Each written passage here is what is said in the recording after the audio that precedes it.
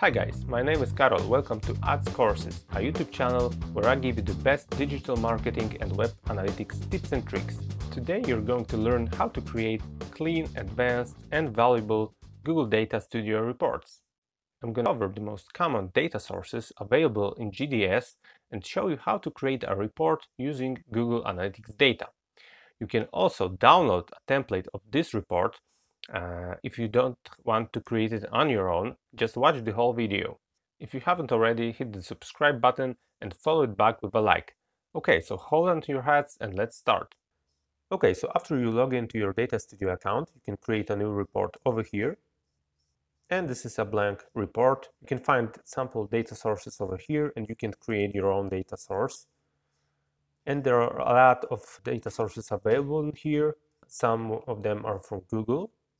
You can find Google Ads, Google Analytics, you can find the Google Cloud Storage, Search Console, YouTube Analytics, BigQuery, and others. And here you have the partner connectors. So if you want to create a report from Facebook ads, for example, you can find connectors over here. Some of them are paid, of course, some of them not, and there are a lot of them. For the purpose of this tutorial, we'll go with Google Analytics. So let's select it. And we're gonna work with the demo account merchandise Google Analytics account. So let's just select this over here. And let's change the name of our report. And here you can click connect. And here you can find all the metrics and data that will be imported from Google Analytics into your Google Data Studio account.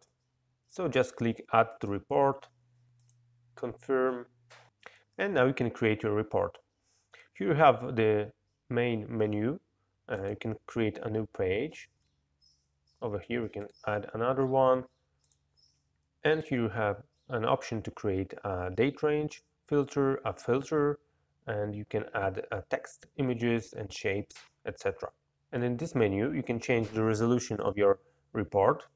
So let's go with the landscape mode, and you can change the resolution over here, and you can change the theme of your report, change the colors, etc. I won't do this now.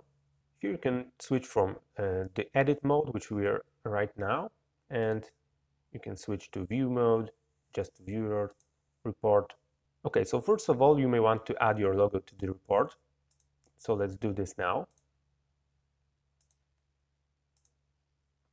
Wait for it to load, and you can scale it over here. Okay, and you can add a title to your page. So this page will contain the basic data from Google Analytics and from all the sources. Okay, let's style this a little bit. Let's change the font size.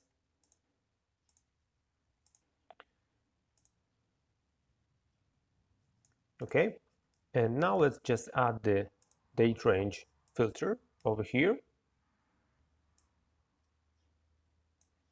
And let's style it a little bit.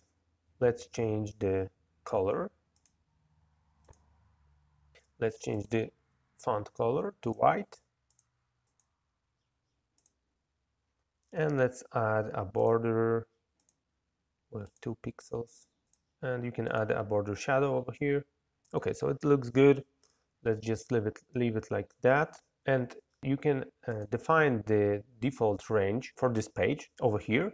And if you right click wherever on the report, you can change the report settings or the current page settings. So let's see the report settings, and here you can select the data source. So let's select our demo report source that we just created before, and you can change the default date range over here. We will go with the auto, so it will use this filter. Okay, so now we want to add some scorecards to this report. You can find them in here, and here you can see the settings of the scorecard. You can change the metric. Well, let's select the sessions, and let's select the comparison date to last year, previous year. Okay, and you can style this scorecard over here. So let's change the color again, and the color of the text. And this red text is not visible right now, so let's go with this one, and if it's up, let's change it to white. Okay, and you can scale this just like that, and it looks good. Okay, now if you want to create another scorecard that is similar to this one, you don't need to actually create another one from scratch. You can just select this one, Control C and Control V. You may copy this scorecard and just change the metric. Let's select the bounce rate. Okay, so now I will add more metrics to this report. Okay, so I just copied the scorecards to look just like that. You can actually select your own metrics if you like, and of course you can align them as you wish. So let's just clear this up a little bit, and now you can actually add text at the bottom if you like to actually comment these metrics and changes from the previous year. So you can add this over here, for example, and write something down. Change, of course, the font size and style. And you could split this up with this, something like that. And change the color.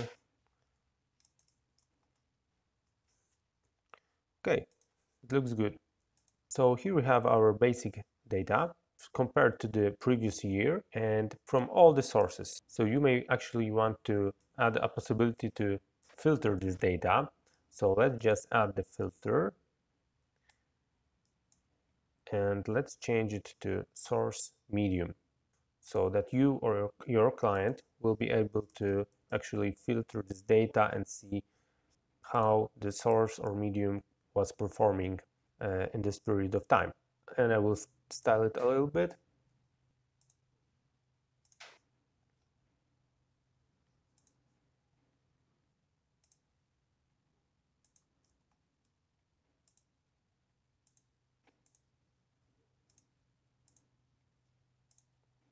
Okay, let's change the font.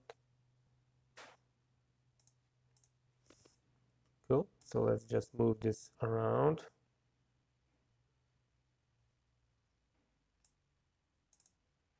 Okay, so our first page complete. So you have the possibility to filter the source medium over here, but let's say you're a pay-per-click agency and you want to be able to see the only the Google Ads performance without the need to actually use the filter. So you may actually duplicate this page over here. So you don't have to, create everything from scratch. You can actually name these pages over here. So let's do this.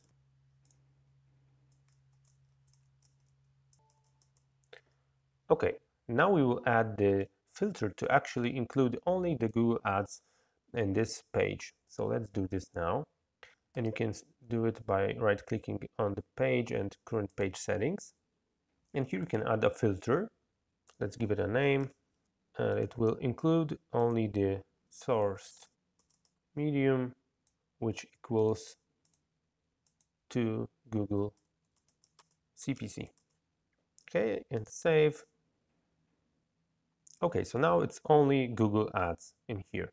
So let's just change this filter because it doesn't make any sense now. Let's change it to campaign so that you will be able to actually filter this page for a certain campaign. And let's go to the view mode to actually see how it all works. You can change the date range in here, right? And you can change the campaign, select only one campaign, for example, or select several campaigns only, and all this data will change. So now let's create another page which will contain the campaign data in a table. So we could just create a new page, but from here, but let's say we just want to duplicate this one. We will just get rid of some data like this over here, and we will also delete this filter, and let's change the name. Okay, so now let's also delete this and that. and let's add a table. From here you have three tables, a table with bars, and table with heat map. So let's select this one, for example. Okay, it may look funny at the beginning. So now I will change the metrics over here, like clicks. So now I will add more metrics to this table, and I'll be back in a moment. Okay, so I just added more columns to this table, and let's change the dimension from medium to campaign.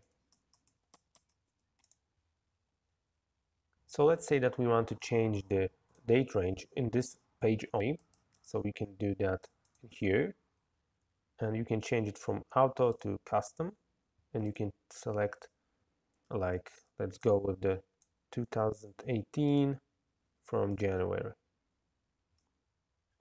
So let's say I want to change the date range, this page only. So you can click on this table and you can change it over here from auto to custom, and you can change it, the date. So let's select the 2018 and from the January, for example.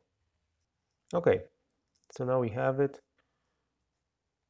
Great. You can change the scale of this table. I think it's okay now. You could add some text at the bottom if you want to add some comments. And now let's say we want to add another page which will include the keywords data. So let's just duplicate this page. Let's change the name at first. Okay. Okay, so let's just change the dimension from campaign to a keyword. And as you can see, this page uses the page filter, a CPC filter that we created before. And if you don't want this, you can unselect this inherit filters, and it won't use this filter. Great. So let's just change this title over here. And if you go to the view mode, you could see that this table is also interactive. You can see more data over here. You can scroll down, you can change the page and see even more data. So it's fully interactive. Okay, so let's add another page where we will use the charts from here. So let's just duplicate this page, or maybe let's duplicate this, the first page with all traffic. Let's just change the name of the keyword page.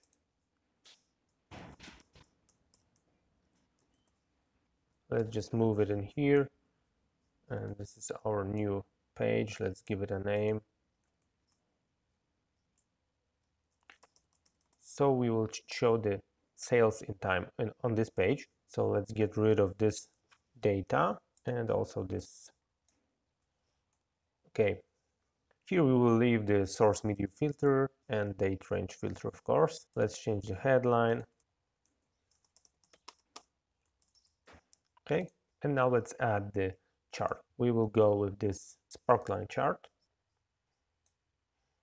Okay, so let's make it bigger because we want to change the date range on this page. Let's go with the 2018 and from January, and let's go to the end of March.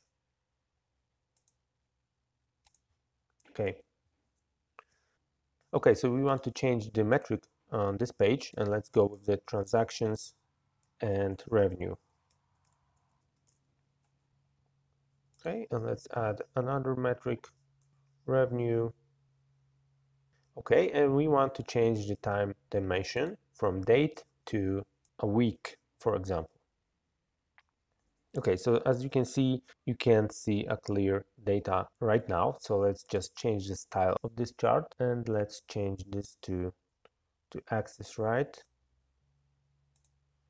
So now you can see it more clearly now. You can't see this data clearly because you can see a huge drop in data in here. If we would change the date range to something like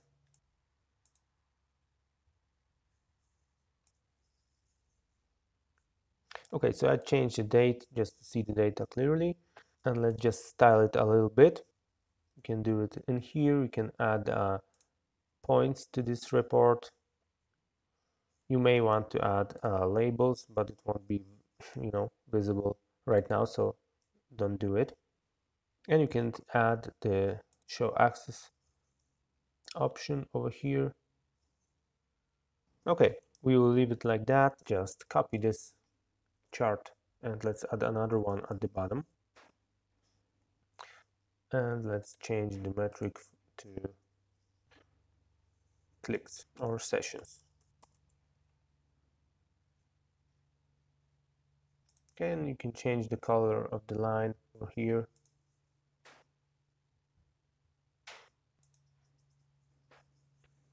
Okay, so let's add the last page to this report.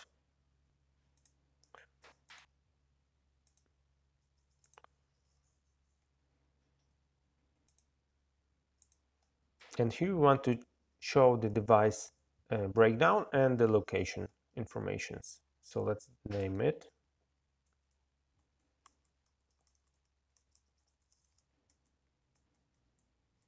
Okay, so let's delete these charts.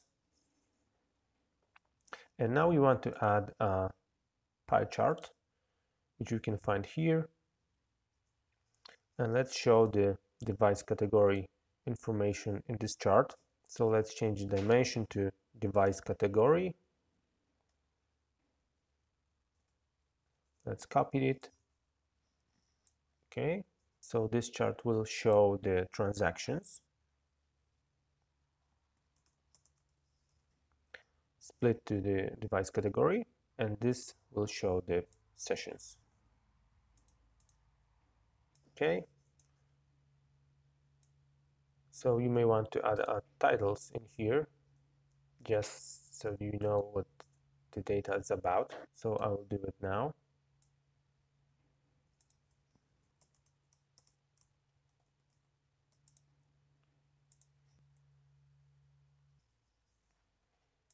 Okay, so now let's add another chart. Let's select this one and let's change this to transactions so that you will see the transactions in time on a specific device. And let's change this filter to be able to do this from page view, from source medium. Let's go to the device category. So this chart over here will change. You interact with this filter. And just to show you, let's add another chart, and let's use the geographic map just so you will know how to use this. And let's make it a little bit bigger.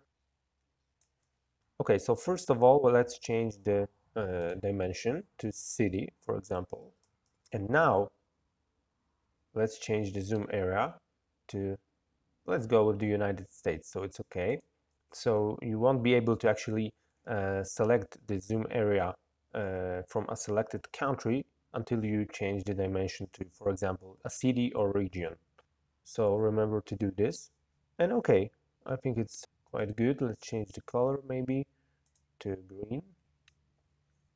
And if we go to the view option, you could actually see that it's all interactive.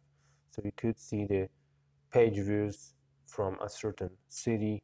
You can interact with this, and you can also interact with other elements of the report and change the device using the filter.